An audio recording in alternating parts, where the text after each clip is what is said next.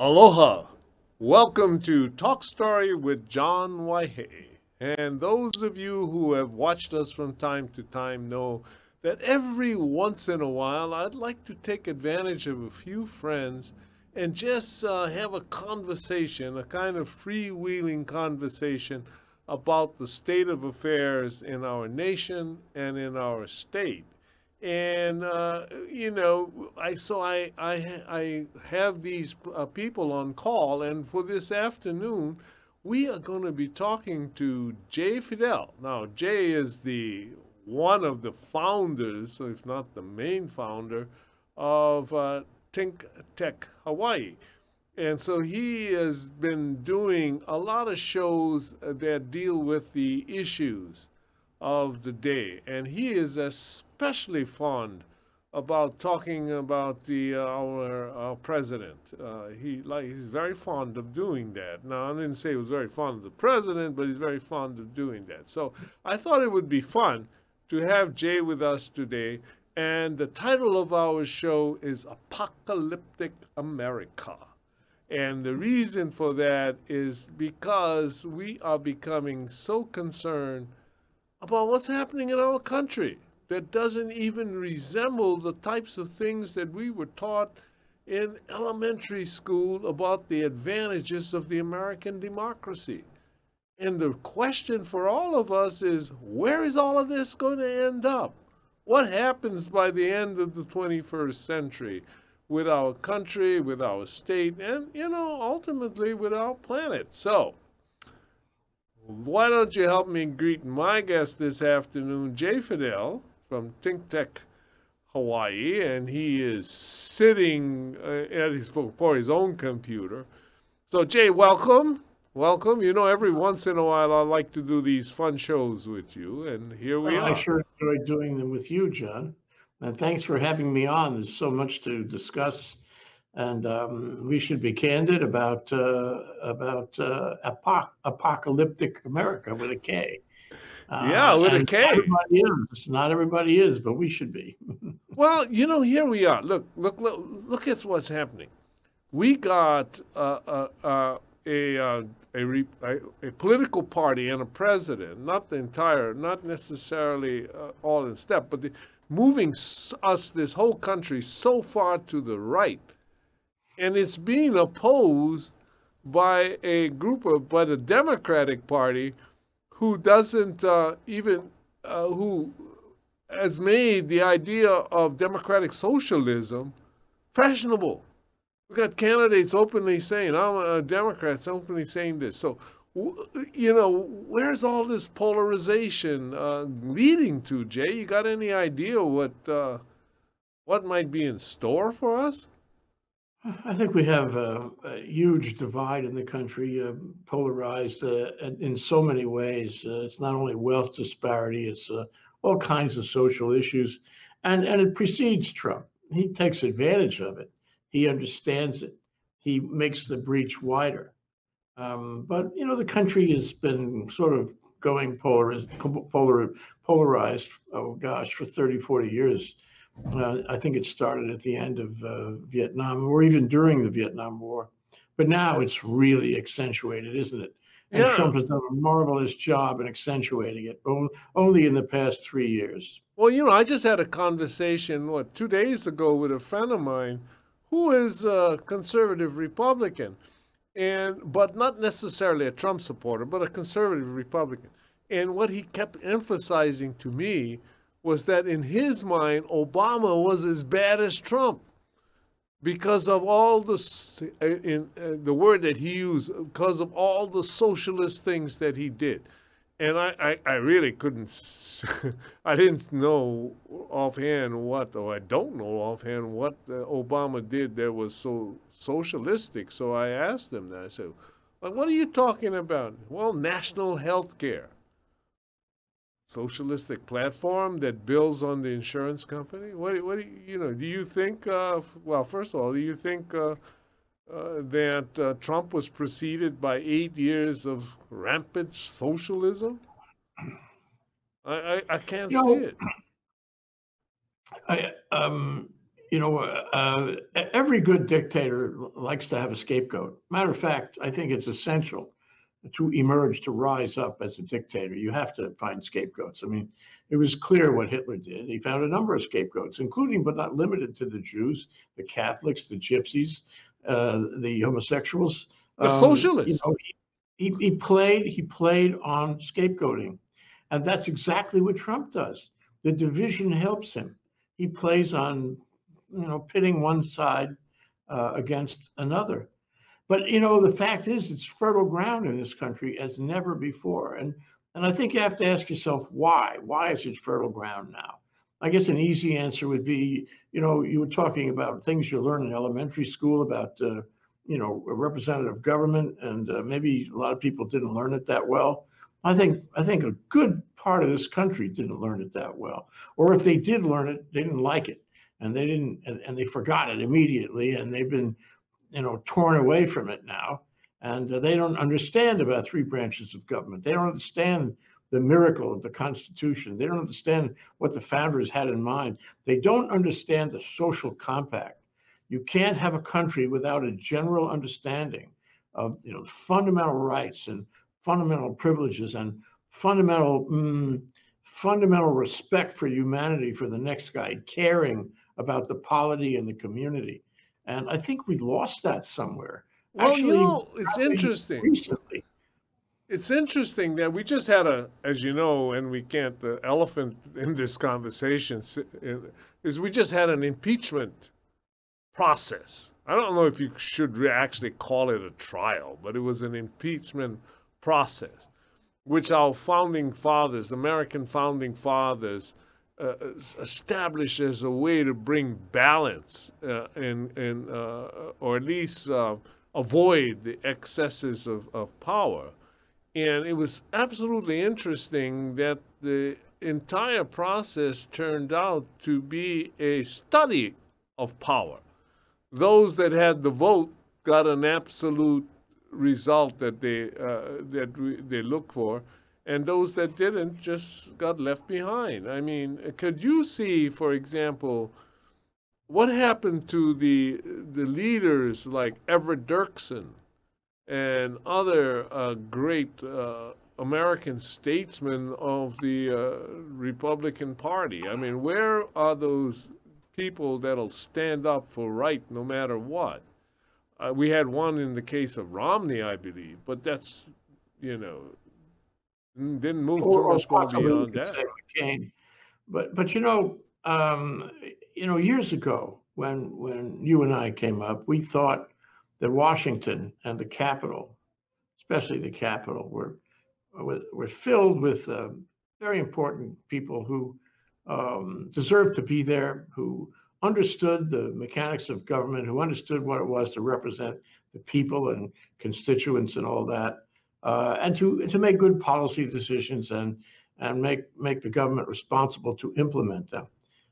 You know, it was I had a lot of respect for the people in Congress when I grew up and when I went to law school and looked at it from afar.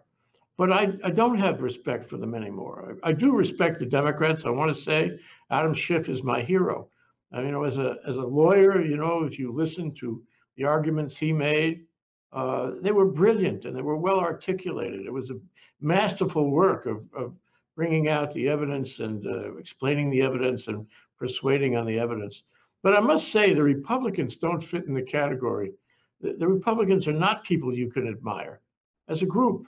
What they did in this impeachment, what they have done in so many ways, like confirming judges who were not qualified, by sitting on bills that the country needed, you know, by refusing to consider any initiative by the Democrats. I mean, that's not what it's about. Those guys don't understand how Congress should work. They're Well, really out of it. you know, what happened right after the trial, what's happening right now is a lot of retaliations going on. People are getting fired, they're getting replaced by, there's a kind of a movement toward the purity of the administration branch. And Congress is going along with this. Where is this balance of power? Well, I think that the Constitution, forgive me, but I think the Constitution is under profound attack. It may never recover. The Senate is completely dysfunctional, thus making the Congress dysfunctional. You have the president enhancing his power, violating the law in plain sight. He could shoot somebody at Fifth Avenue, nothing would happen to him. And he's done a lot of crime, and nothing has happened to him, and nothing will happen to him. And this acquittal in the impeachment process, as you say, is a lesson into this government, this country, and all who follow. Oh, this guy made president. We're really busted here, John. Well, I tell you what, this guy's charges and the evidence against him made Richard Nixon look like a school kid compared to what he's been charged with. I mean, using a foreign power to influence an election, and then there is no repercussion for it because, well, he didn't really mean to do that, and worse. I just worse is to obstruct Congress. He has body blocked, stonewalled Congress at every turn, not only on this but on so many other things.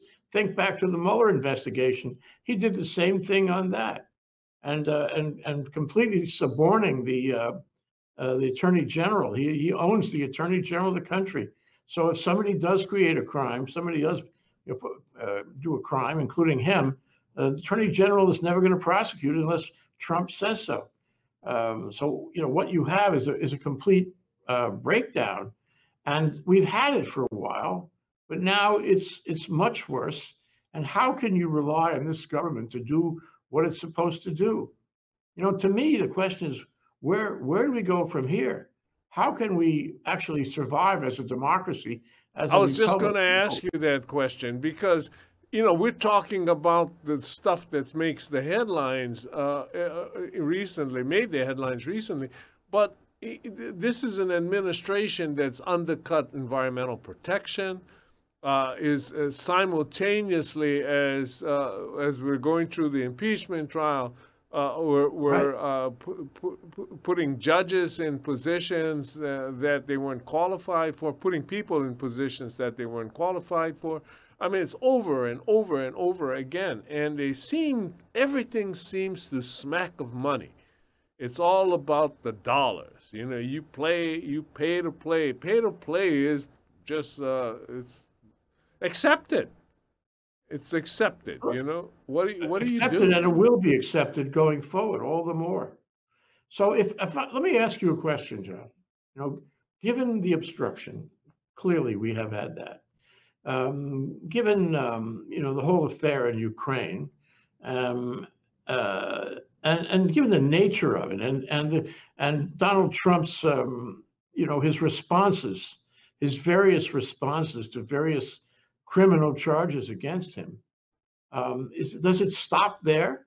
I mean, to me, it's worse that he obstructed than he played with the 491 million and used it as a lever. Well, I tell you what, really offensive. But I believe, and I'm asking you if you believe, whether that's the limit of it. Well, I tell you what, I'm going to help you out. We are going to dwell in that answer in a minute when we get back from this short break. Aloha, I'm Lillian Cumic, host of Lillian's Vegan World, the show where we talk about veganism and the plant-based diet, located in Honolulu, Hawaii.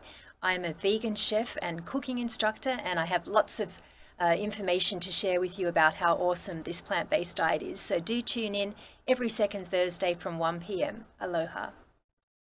Aloha, I'm Keli'i Akina, the host of Hawaii Together on the ThinkTech Hawaii broadcast network. Hawaii Together deals with the problems we face in paradise and looks for solutions, whether it's with the economy, the government, or society. We're streamed live on ThinkTech bi-weekly at 2 p.m. on Mondays. I want to thank you so much for watching. We look forward to seeing you. Again, I'm Keli'i Akina. Aloha.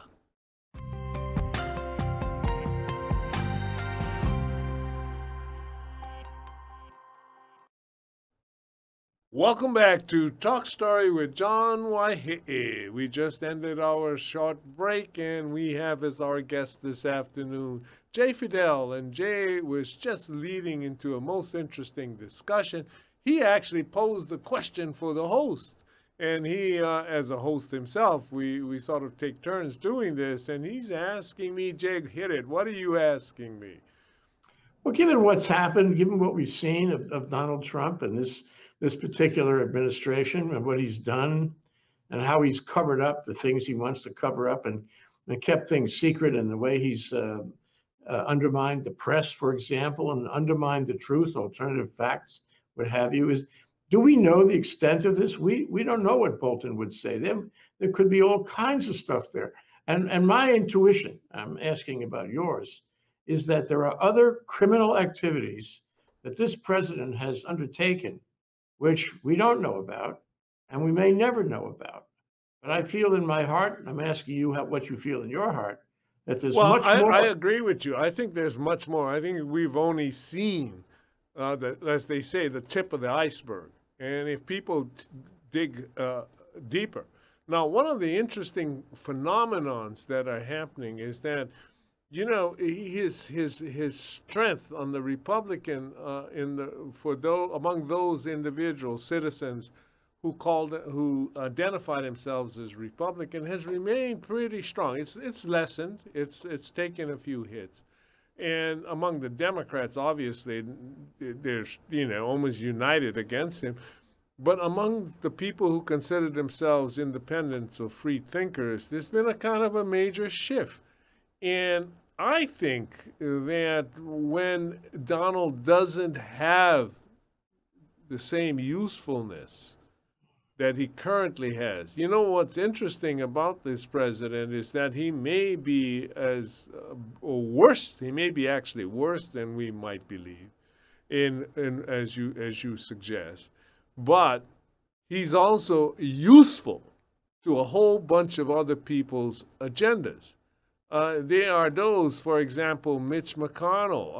I can see Mitch sitting down with the president and basically saying, you know, you bring me the right kind of judges, and I'll make sure that you stick around to keep appointing them. I can see the big oil, big money people in this country saying, you know, you let us do what we want and make a fortune, and we'll keep backing you up. Now, at some point in time, the power is going to shift, and the question my answer is couched. When that happens, I believe that people are going to make him pay the piper. But what do you do? I have some very close relatives, people I admire, who tell me that they will never not support Trump, our current president, because of their belief, their religious belief about the sanctity of life. And as long as he says that he is going to do, whether it's true or effective or he can actually do it or not, but as long as he keeps saying that he's going to, going to be anti-choice, they will always vote for him. They don't even care. I had somebody actually, this person tell me that, you know, God, in the Bible, God picked kings who weren't the best people, but he used them to do good things. And I'm thinking to myself, yeah, but he also dumped a whole bunch of them when they messed up. So, you know, maybe the Lord's going to get tired of this guy sometime, you know. I don't know. But yeah, to answer your question, hey, but here we are, Jay. We're talking about all of this stuff going on at the national level, but right here in Hawaii, we have had a police chief put on trial for corruption. We've had all of this things going on. We got at least 3 active protests. What's happening in Hawaii? I mean, how does that happen? We're not in the Trump spectrum of politics, so how do we get to But, where we are? you'd be a great guy to address that, John, because I think it's a question of leadership. It's a question of the governor, not only, to sign proclamations or, accept or approve or veto legislation, but to be a moral center, to give us guidance, give us leadership, bring us together when we have to come together, help us focus on the priorities. And if you don't have anybody doing that, things get scattered. And right now, I'd say they're completely scattered. They're scattered on the fiscal end. We can't afford the rail, and we also now we can't afford fixing Blaisdell Center either. We have unfunded liabilities, enormous amounts of unfunded liabilities, which will catch us. We have a fragile economy that's based on tourism only, and if anything got in the way of that, like a virus, and people stopped coming here, there would be an economic crash in almost no time. So we need leadership, and right now, I think we're very fragile, very exposed. Well, Because let's take an issue like that. Let's take we talk about leadership. There's an election coming up. It's an opportunity for us to, as voters, as participants, to step up and vote some leadership into at least the mayoral race. And so, how does that happen? I mean, I don't know where to go with it, frankly. I don't know what would be the ideal leader in your. I don't want to ask you who you're supporting or who's running. I understand. Well, I think I think actually I used to say that nobody should run for the legislature until he had finished or she had finished legislation 101. But that's a fictitious course that doesn't exist. Right. But the idea is that you have to have some experience in legislation. And actually, although people always make fun, I think lawyers make better legislators. That's just because of their education. They understand the nature of government, the nature of laws. And unfortunately, I think a lot of lawyers would never consider running for the legislature. Well, I think a lot of qualified people would never consider running for any office in the state of Hawaii. It's dangerous business. It doesn't pay that well, and for your efforts, you get hurt. Well, so what I was going to ask you, we have a situation here. You talked about lawyers, but one of the tendencies of lawyers might be the fact that they don't like change. This the whole basis of the legal foundation has to do with what we refer to in law school as stare decisis. And usually if you have a bad decision, stare decisis means you keep making the same bad decision. So where do we find people who, Bob Oshiro, who was a friend of mine and one of the I believe heroes of contemporary Hawaii, used to always talk about the dignity of political involvement, that it was actually a higher calling. I mean, how many people actually believe that, that they're there to do good as opposed to, let me be controversial. I had some of the legislators came out the last session. And I said, well, what did you do? They said, we balanced the budget. And I thought to myself, that gets you a C in my book. That gets you a C because basically, under our Constitution and laws, we couldn't spend an unbalanced budget anyway. We're cash financed ultimately. What we need to do is look at how we spend it. What are we investing in? Who are we doing?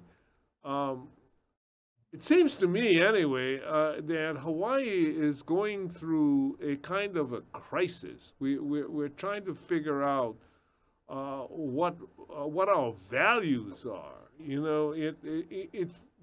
are right in the middle of the 2020 census.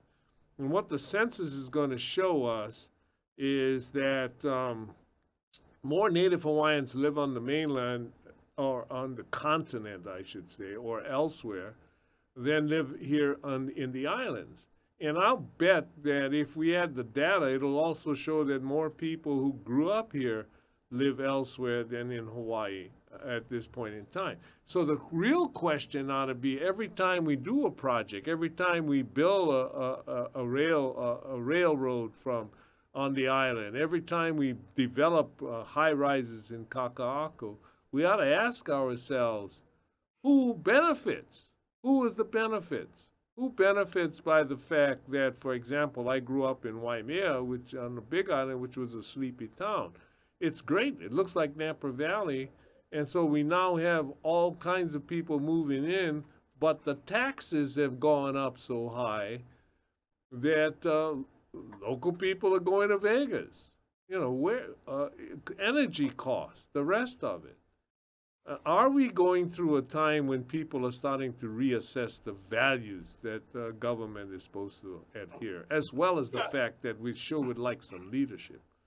We've had this conversation about the brain drain and you know, the hollowing out of our middle class and the lack of housing for, oh, how long, John? It's a long time.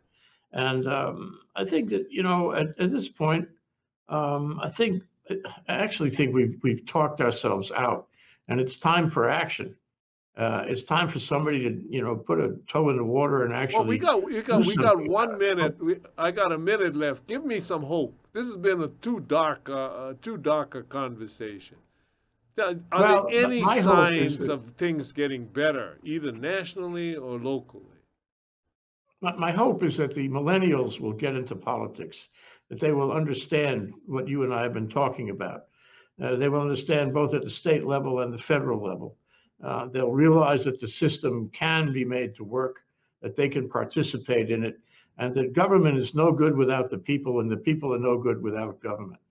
Each one must engage with the other. And when they learn that lesson, they'll be a powerful force, maybe more powerful than the previous generation. So my optimistic view of it is that somewhere along the line, and somewhere soon, I hope, the millennial crowd, the young people, will understand that they need to get involved, you know, in the community at a political level. So we're going to be the old guys that invite in the young guys for a change, not like our parents who thought that we were crazy in the 60s. Right. Anyway, thank you very much, Jay. I really appreciated having you on in this conversation. Well, the thought for Apocalyptic Amerika is that, fortunately, we have a new generation, and they might save us all. Aloha, and we'll see you in 2 weeks.